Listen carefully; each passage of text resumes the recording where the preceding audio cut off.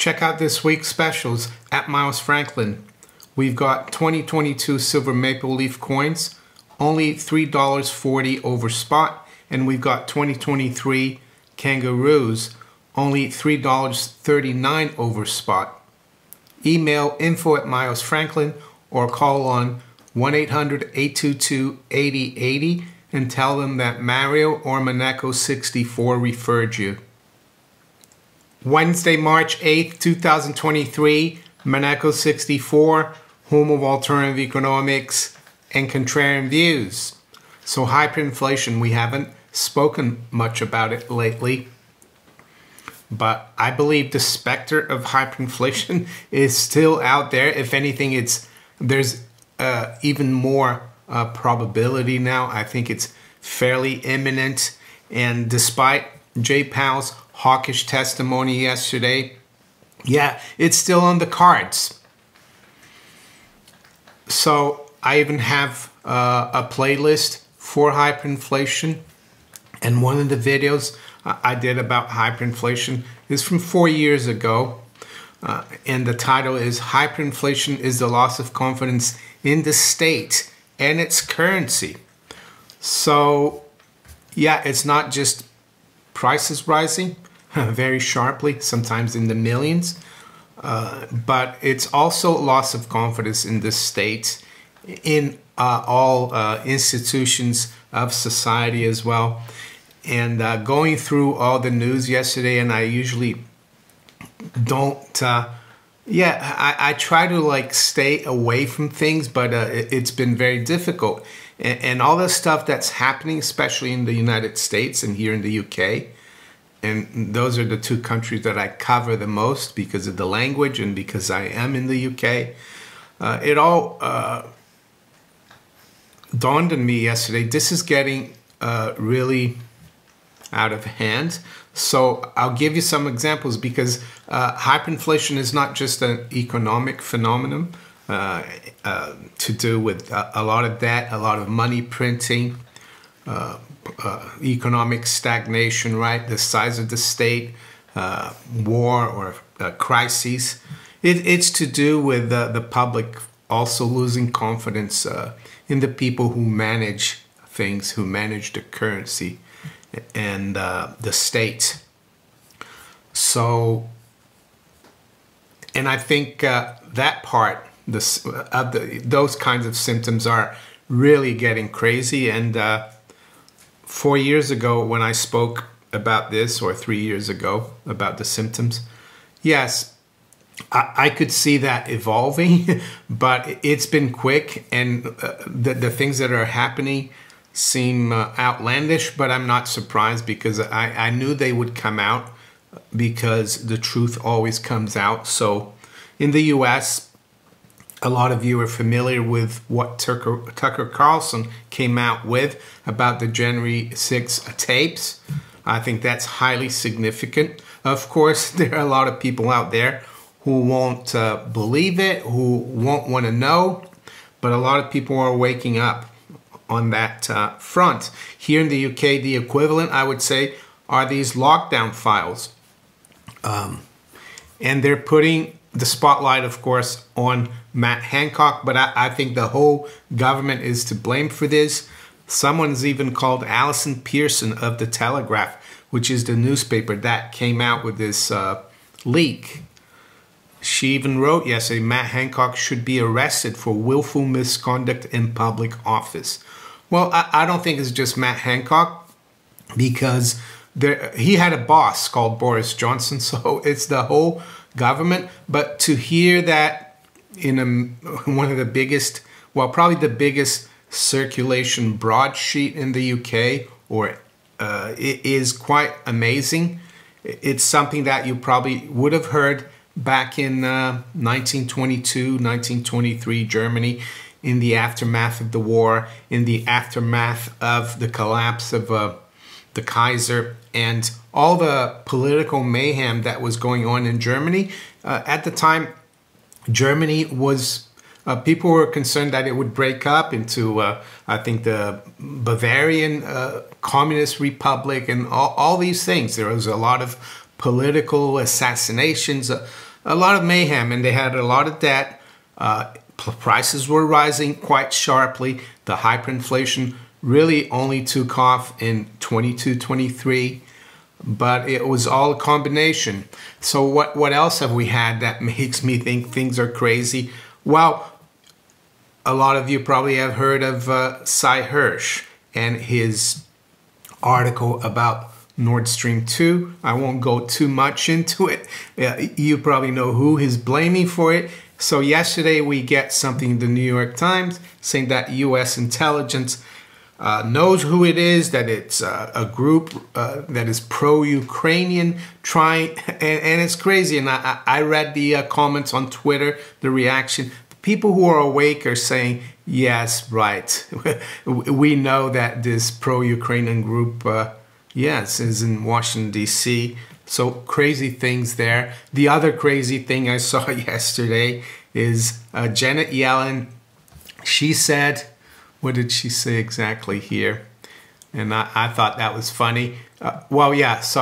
She said that we could have a financial crisis, and she said basically that climate change would be to blame. Such crazy things, right? And on the geopolitical side as well, I see a lot of tension.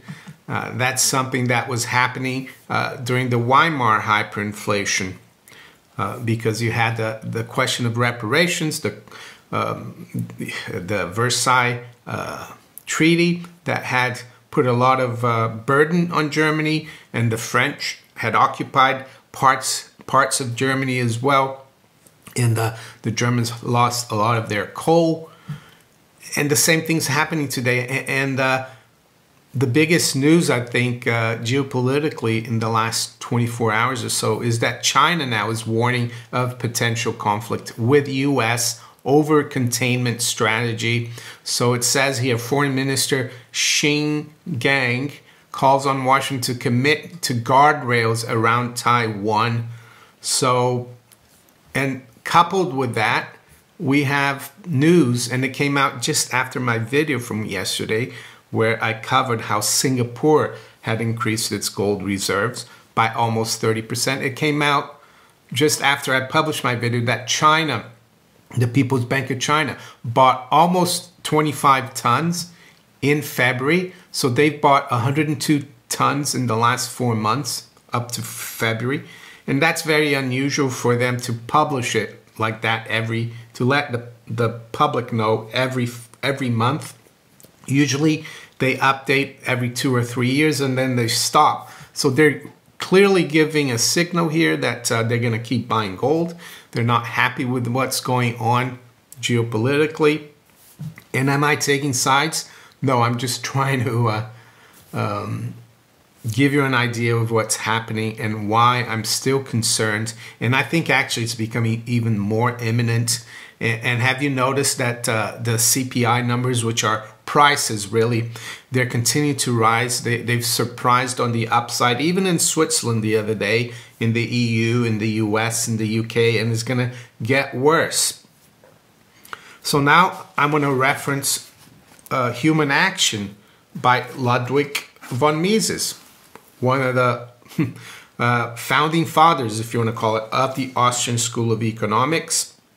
And I'm a proponent of the Austrian school. And the Austrian schools really, I would say, the complete opposite of the Keynesians. The Austrian school, they want freedom, they want small government, sound money, free markets, rule of law. So everything that we don't have today. And von Mises talks about hyperinflation, or what he calls also the crack-up boom, or in German it's the Flucht in die Sachwerte, which is the flight into real goods. And I don't think anything's changed, because if you notice Jay Powell yesterday, he said that the disinflationary process has started, but it's still not good enough. Notice that disinflation, it's not deflation. And you understand what I mean by this? What Jay Powell and a lot of the Keynesian economists are saying, they just want to bring the rate of CPI or price rises back to down to around 2, maybe even 3 or 4, because now people are saying that if we bring it down to 2, there could be a huge event in the economy, in the market. So we need to just bring it down to 3 or 4, and that should be enough. So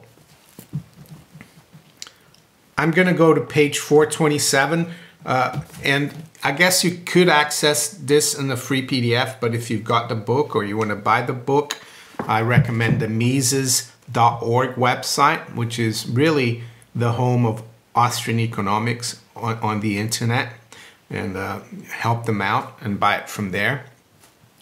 But yes, it starts on page 426 here, the anticipation of expected changes in purchasing power.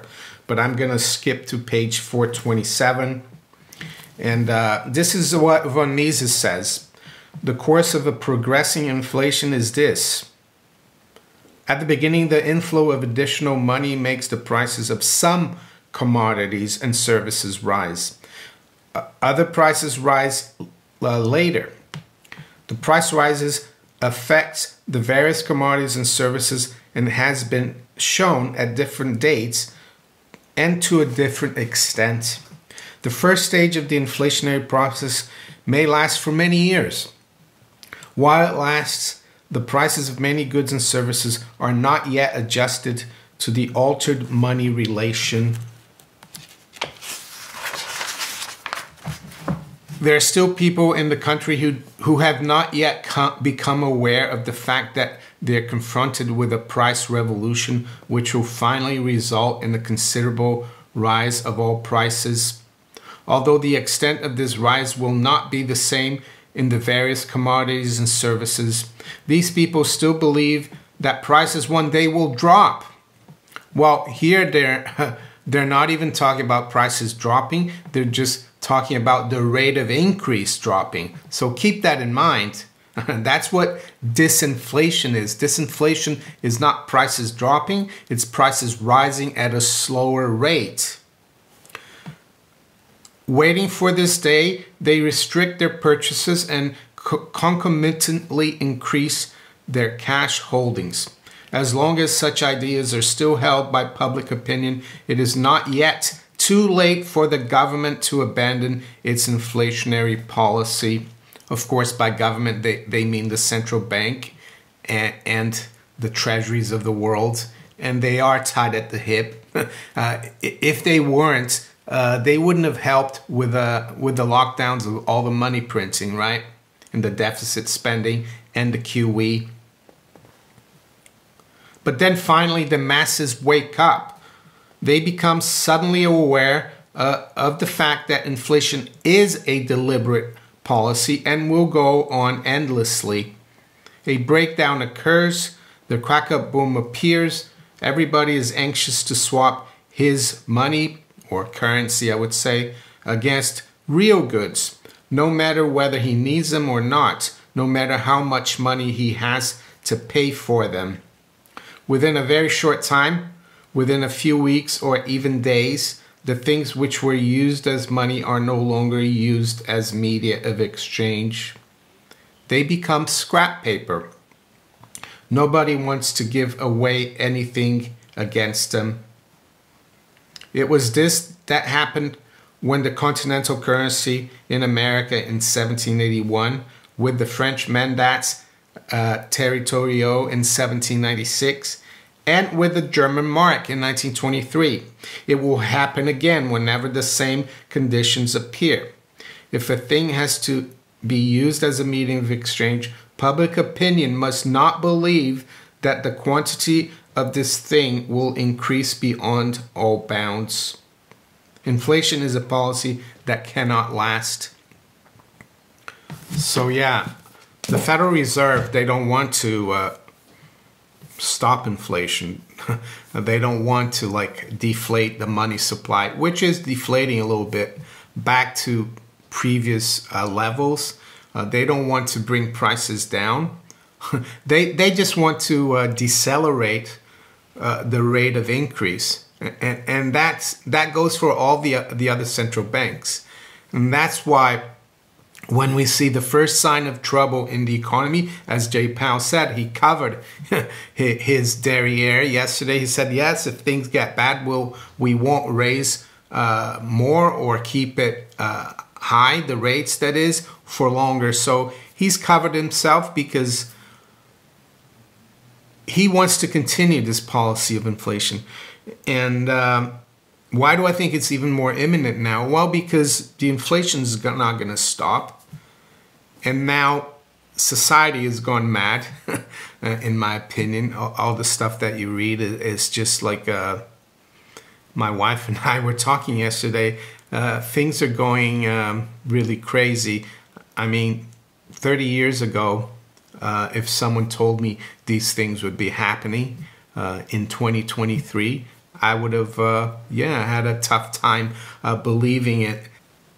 Just a little note on Rudy and hyperinflation. What's the relationship? Well, his kennel club name is Ken's Duo Rudolph. He was born on the 1st of December. Unfortunately, Billy passed away on the 12th of December, and then my wife and I were going to wait a while to get another puppy, but we always kept an eye on things. I kept an eye on the Kennel Club website, and usually the Shih Tzu puppies, there's not many breeders near the London area. They're usually like far away, and I saw this announcement, and they had 4 puppies, and it was very close to where I live. And Rudy was the only male puppy. There's 3 sisters, and I really liked the picture. And we decided to go and visit, have a look, and then we decided to put a deposit down. And we hadn't decided on the name, but we saw the pedigree name, Ken's Duo Rudolph, and we thought, yeah, Rudolph is quite nice, and you can call him Rudy. And some people thought we might keep the Billy name because Billy was the second Billy we had. But we thought it would be nice to have a different name this time. And of course, the guy who was in charge of the Reichsbank during World War I and through to the hyperinflation in 1923, his name was Rudolf Havenstein. So there's the connection. Did I pick that name because of that? Maybe subconsciously, but it was coincidence that they had named him Ken's Duo Rudolph already. And one thing about Havenstein, he was a lawyer by training. And if you look at Jay Powell, he was a lawyer by training. And so was Lagarde, who are the 2 major central bankers of the world are lawyers, and so was Havenstein. That's another interesting fact to keep in mind. So let's quickly look at where the markets are then this morning. Yes, of course, gold and silver got hit hard, especially in US dollar terms, actually in pounds and euros. Well, pounds especially, it was virtually unchanged because the pound dropped almost as much as gold. I actually went into town yesterday and I had a look at the pawn shop that I like to look at. They didn't have that much silver, but they had this really nice Baird 1 ounce silver round, Peregrine Falcon on the other side. So I thought I'd buy that. It's really nice. I didn't have one of these, so it's not much, of course, but hopefully I'll be stacking more silver and gold soon if my fiat balances rise again. So we got spot gold at 1814, so it's up just about $1. The range has been 09 to 1815. Silver is at 20.05. Yes, disappointing move in silver, but as I said, it's still the thing to have in my opinion. So the high has been 2015, the low 1989. Yes, the stock markets had a pretty dreadful day yesterday. The Dow was down 575 points, 1.7%. S&P was down 1.5%. NASDAQ was down actually 1.25%. This morning, market's a little higher. Dow futures up 38. NASDAQ is up 6. And S&P is up just under 4 points. Currencies have settled down as well. They got hit hard because of Powell's hawkishness. The pound is unchanged, 118.30. The euro is unchanged, 105.45. The dollar is up 0.25% versus the yen, 137.52. And the dollar is down 0.2 versus the yuan at 697.89. Aussie dollar is up 0.25 at 66, just below 66. The dollar is unchanged versus the Canadian dollar, 137.55.